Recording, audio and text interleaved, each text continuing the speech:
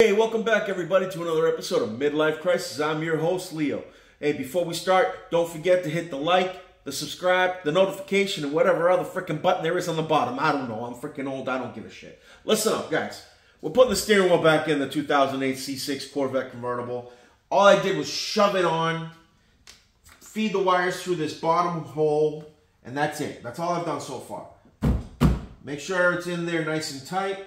You're going to take this clip, okay, with all the grooves facing back, the smooth side facing you, and that's how it's going to fit in this connector right here, okay? There you go. Pull these down. Take your 21 millimeter nut, screw it in by hand, okay? Now, I know not everybody has every single tool out there. That's fine. I suggest you get yourself a good impact driver, okay? This impact gun here, with a 21 millimeter and an extension is going to make real easy work. If you're there torquing with a ratchet, you're going to be here a long time, my friend. Okay, so we're just going to put this on, connect, hold, done. Look, I know you're going to have a lot of people saying, well, you need to check the torque spec. Buddy, it's an impact driver. They use these on car lug nuts. This ain't coming out. If it comes out, you're doing some serious messed up shit, and you got bigger problems to worry about. All right. Steering wheel's screwed on. Wiring's connected. We got our airbag. All right. This is very easy, guys. Look, it's just two connectors, two clips to put it on. You take the white, you connect it to the white. Once you put it in, push that down, it expands, locks it in. Same thing here. You put it in, push down, expands it. These two bungs are going to go through these two holes. Okay? That's basically when you pushed in with the Allen, that's what you were squeezing these little vertical rods in there towards the middle to come out of these grooves.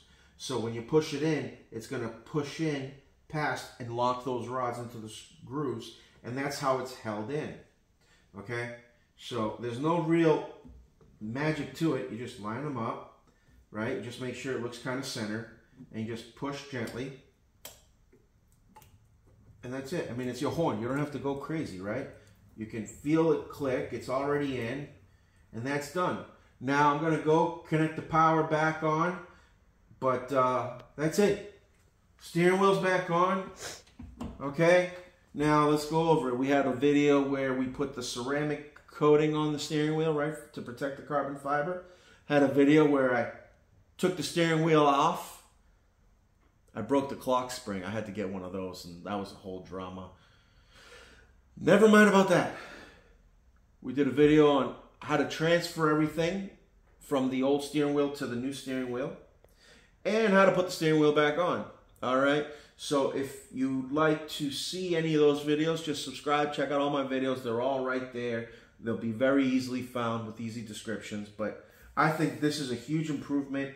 I know it doesn't give any horsepower, but man, it just feels so racy. I'm going to have to make sure I take it easy on the gas pedal, you know what I mean? Because my senile old mind just doesn't put one and one together to make two. Sometimes it makes four. All right? So, as far as the inside of this car goes, folks, I feel like we're done. I did the radio with a hidden USB thumb drive. Did the shift knob. Did the steering wheel, looking all nice. We're going to be doing some more videos.